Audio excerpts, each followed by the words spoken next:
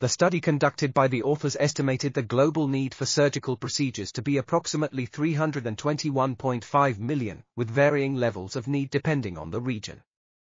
This number was calculated using prevalence data from the Global Burden of Disease Study 2010 and the World Health Organization's Global Health Estimates. The authors divided the total number of surgeries required into 3 categories: nutrition-related conditions, unintentional injuries, and other diseases.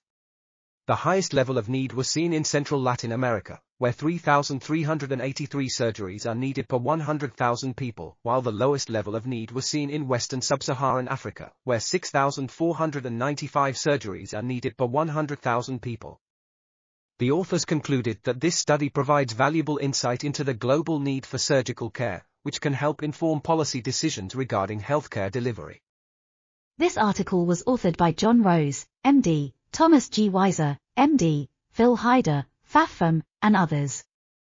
We are RTCLTV, links in the description below.